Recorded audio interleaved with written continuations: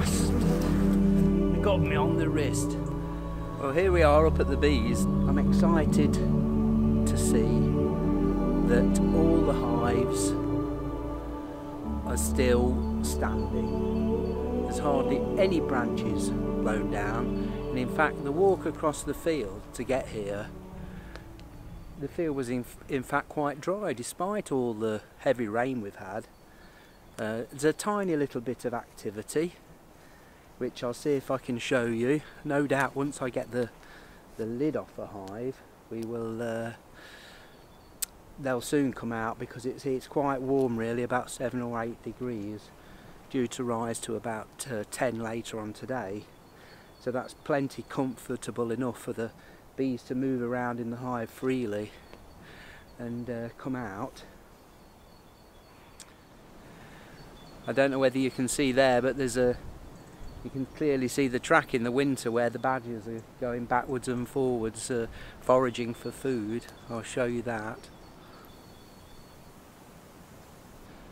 And the badger set is about 100 yards in the woods that way, by some old ponds buried deep in the thicket. Let's see if we can find a bee for you before I get stuck into the work that I've got to do today, which is to remove all the lids on the hives and treat them for varroa mite, which is a small beetle that lives on them, and so you treat them twice a year for that. I also come to make sure that they've got enough feed, because it's been over 2.5 months since I came up here last, so I've bought kilo packs of sugar paste that if I feel a hive needs some extra resources, although they did have quite a lot of honey of their own, I shall place a pack of sugar paste just under the lid so they can access that. There's been no interest from woodpeckers on the hives.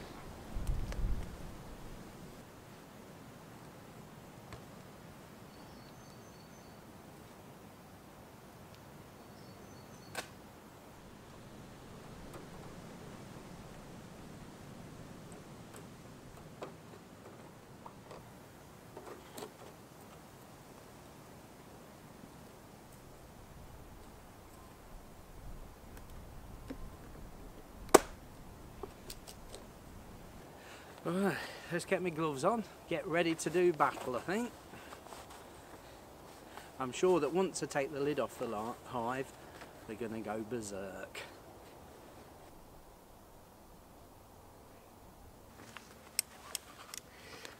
This lid is, they've sealed this one on well. That's it, we've cracked that one. I've put the treatment on this hive and I'm quite happy with it. It's absolutely chock-a-block. This top box is absolutely chock-a-block with stores still, and the bees are lovely and lively and look pretty healthy and very active. So that's it. I've run a seam of treatment, 5 ml of treatment down each seam, and now I shall put the lid back on, and I won't bother putting any sugar paste on top of this one, because these large frames are full of honey, so that's good. I've cleaned all my equipment in the shed a couple of weeks ago, so everything's working nicely. These were annoying me last year, they weren't quite working properly.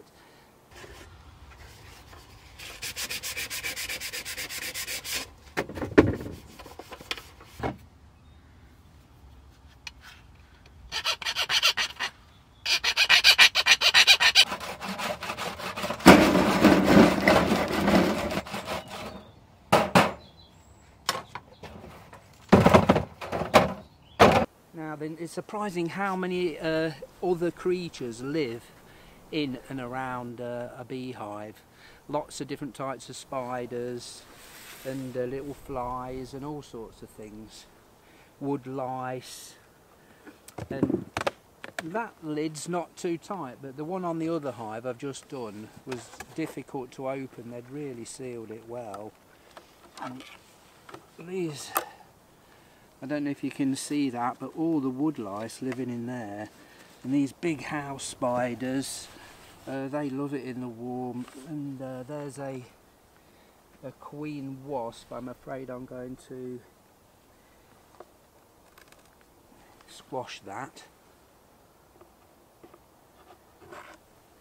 because they go off and start a colony close to the hive there's another one in the spring, and then they attack the hive and try to rob it out in the autumn. There's a nice shield beetle overwintering. I don't want to disturb that. Bastard! They got me on the wrist because my jumper and coat underneath my glove has risen up, and there's only this thick canvas between my skin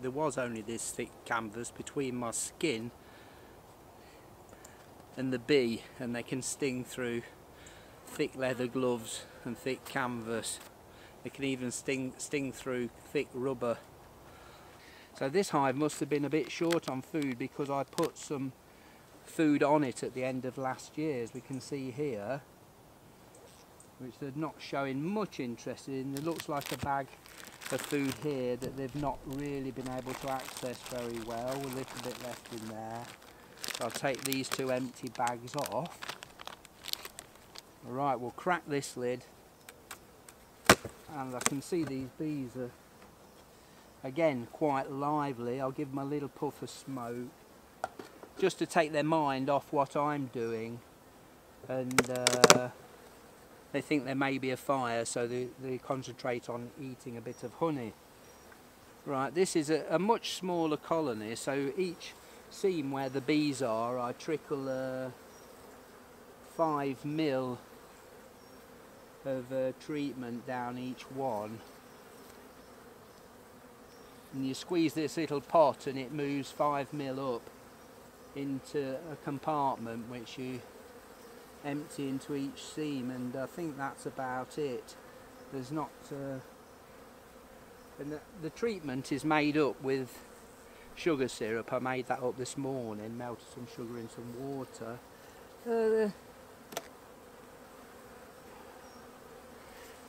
These don't have an awful lot of food. I don't want to go into it too much.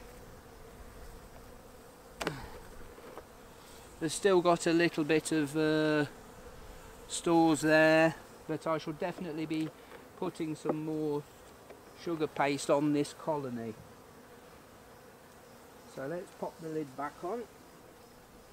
Let's pop that lid back on, but that is a small colony. It'll probably survive. They'll enjoy some access to this sugar paste that I'm putting on. Let's put plenty of that on.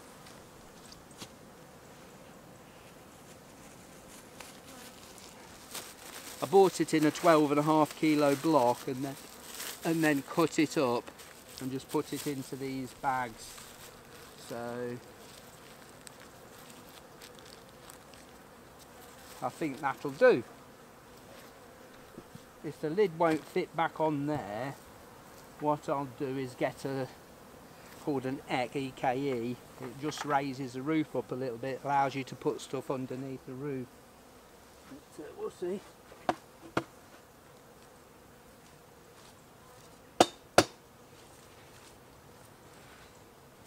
Right, come on, off you go. Off you go.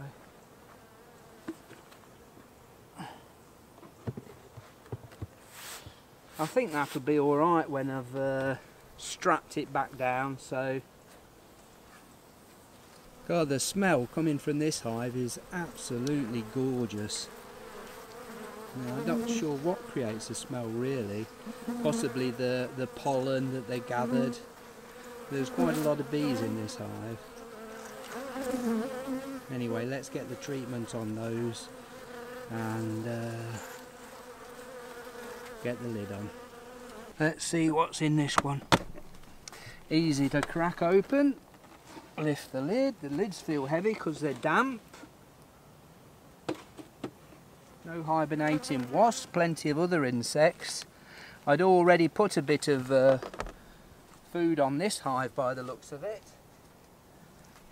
I'll give these seem quite active there in the top. I'll give them a little bit of smoke and get my treatment bottle ready with the 5 ml in, if there's enough.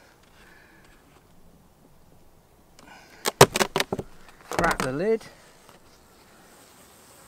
Not a huge colony, and they've come up to the top. It looks like they've got some stores, but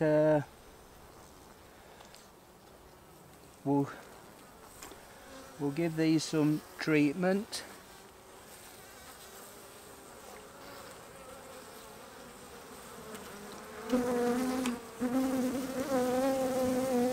That's it. Not many scenes of bees. We'll get the lid back on and I'll give them another pack of food.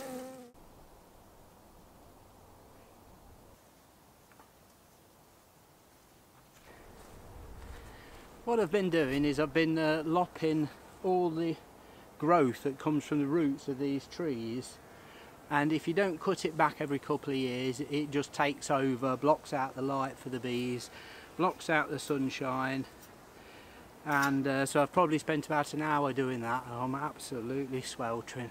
Sweat's running off me, but I've got a couple of branches there I want to saw down. I think that'll do for today.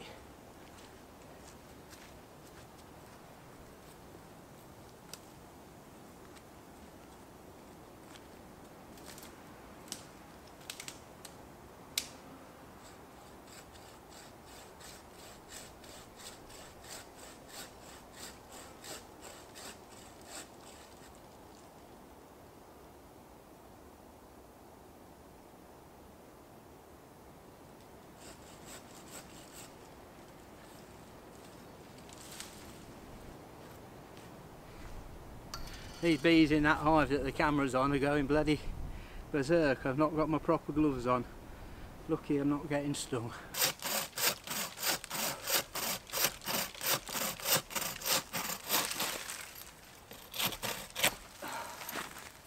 Whew.